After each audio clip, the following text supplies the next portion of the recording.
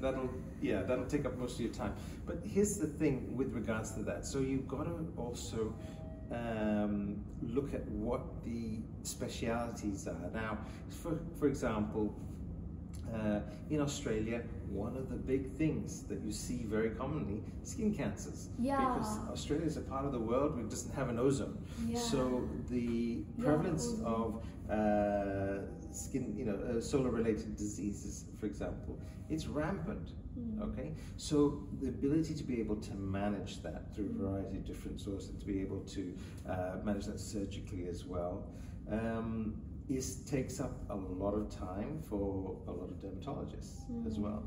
And again, it depends on where you want to be positioned. So if you were positioned in one of the major cities such as Melbourne or Sydney, well, these are large, metropolitan cities that have large universities that so you can subspecialize in a variety of different fields. What are the various subspecializations that people are doing there? Like in a lot of I haven't done this, so I can't really speak too authentically on it. But a lot of my colleagues have gone and done the course from Cardiff on the dermatology course. That's an online thing, and you can get a certificate. But it is another qualification that you can add to the mix to make your application that bit more appealing from that side of things. So, like, what are the other subspecializations? Cosmetics. Yeah, cosmetics. Okay, so cosmetics is the other thing that is huge, all right? Because, like I said, Botox, fillers, and all of that. Yeah, so and jawline reshaping. And threads are becoming, PDO threads are becoming very, very popular. Yeah. And that. And with the fillers, the variety of fillers that are on the market, and being able to use that, it's not just in the realm of, oh, I want to make my cheeks bigger, or I want to make my lips bigger, right? Okay, it's about actually, improving collagen, really improving that deep layer, and then combining modalities with Botox, with fillers, with threads to be able to achieve that non-surgical result. Yeah, and then and if you want to specialize in pediatrics, then pediatrics is also there. Therapy also. Yeah, my opinion on this is that you should get a solid base. Okay. Yeah. All right. Because I think the risk is that if you specialize too early, then do you miss out a lot? And the thing is, having that experience, having that broad base of experience, then gives you more of an opportunity to make an informed decision of what speciality you want to progress. Yes, you may end up, but I think that needs a solid basis, clinical basis in a variety of other different. So this I realized, like of living in India, because the breadth of experience that you'll get in a short period of time, it's amazing, and you'll never get that anywhere in the world. Yeah. Trust me. Okay. Yeah. So like that was also the thing, and then, but I also, and again, from my personal experience, what I found is that as time went on, what is important to you also changes. Yeah. Okay. Exactly. And you've got to be open to accepting those changes, and then deciding what works for you, right? So you may look at my job right now, which is hair transplant surgery, and go, like, oh wow. Well, no, on the contrary. Okay, I'll give you an example. Okay, when I first was introduced to hair transplant surgery, I didn't know anything about it. Okay. Okay. I felt like that too. Well, I didn't know anything about it. I didn't even know, even conceptually, how it worked or what it meant. And I had a colleague that told me, "Have you ever thought about a career in hair transplant surgery?" Wow. Right? And I said, "No." And he said, "Well, but I think you have the personality for it. You'd be really good at it." Okay. And I said, "Okay." He said, "Well, there's this guy that's coming, and maybe you can observe him and see if it's of benefit to you." And this is a true story. I didn't do anything about it. Okay. And I met up with my friend later, 6 months later. He said, "Hey, did you? What happened? Did you go see this guy about learning hair transplant?" And I said, "No." And because life got in the way, and I was just doing my routine, my OPD, all these things. And I felt bad because someone was giving me career advice and I didn't take it. So I begrudgingly said, "Okay, I'm gonna do this just to at least say that I've done it." And I went and contacted this person and then watched him do his hair transplant surgery. And I kid you not, it was the most boring thing I'd ever seen. Right? And at the end, and I was there for a day. This is going to be very inspiring for a lot of people. It was literally the dictionary definition of watching paint dry. I left that first day going, I cannot imagine why I would do this, right?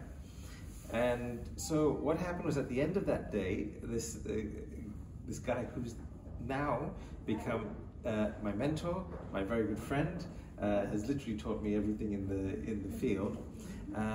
What happened was that he, at the end of the day, he sort of asked me, well, what do you think? Are you interested? And I didn't have the heart to say, this is not for me. So I said, maybe it's okay. It's okay. Yeah. So he said, do you want to come back tomorrow? And I said, okay. Oh, okay, I'll come back tomorrow. So I went back the next day. And the next day I kind of was like, oh, maybe potentially there's something there. And I stuck with it, all right? Wow. But it took me a good 2 or 3 months of sort of doing it and going, oh, I know. And then and then something for me suddenly clicked. Okay. Right? And now I do nothing else, and I can't see myself doing anything else. And it really has become my passion for a number of different reasons. I love the diagnostic process. I love the fact that we make a massive difference in people's lives. I'm very blessed because I have a great team that works with me. So you feel that you're all together in, unlike my practice before, which was that you feel like you're a one-person show, right? Someone comes and sees you, you manage that, and off they go. This is together as a team. We're now going to do make this. A difference. Correct.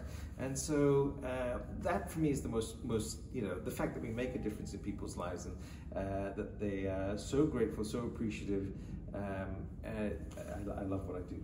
Yeah. And so, sorry, this is a more rambled way to say that everyone, you got to be open to it and find your passion. Yes.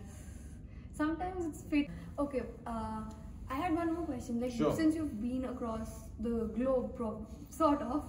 So like, I really googled hard. Like, what are the exams people can take after derma? Yes. That require only the knowledge of derma. So the only exam that I could come up with was SCE, which the Royal College holds. Yes. So what is your take on that exam? Is it useful? Like, besides a tag, what is it? I think I don't have that, and I know people that do.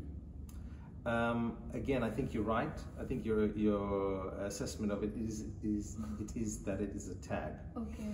And maybe it's just me, or the point of where I am in my life is that chasing those tags, it's not useful. Is not useful. Yeah. In the sense that it may give you fulfillment in the short term, right? But is it going to change your life and change what you're going to do? I think I would sort of view it from a different lens now, with the benefit of hindsight. I think that's the fundamental thing, because if the exam is your goal, if that's your hurdle, what's next? Yeah. You've accomplished that, what's next? Yeah. Because then this obsession with gratification is never ending. Yes. So it's about finding other things to provide gratification, other things that are going to provide fulfillment. One last one, like I'll keep this one in the end. Okay. So this one is for the residents and for the new MBBS students who might be starting out. Like, what is your one word of advice? One for the residents and one for the undergraduates. Okay, just give us ask the question again, because someone was working there. Okay. Yeah. Like a word of advice for the undergraduates and the postgraduates who are new to the field. Yeah. So I think for the undergraduates is keep an open mind. Okay. I think what you think that you want as soon as you graduate is usually not what you end up doing. Yeah. And I mean that, I say that from experience. I look at my batchmates from my MBBS days, and everything that we probably said that we were going to do career-wise at in our 3rd or 4th year, I'm pretty sure 90% of us are not doing. हाँ अभी भी है तो ठीक है. We can make this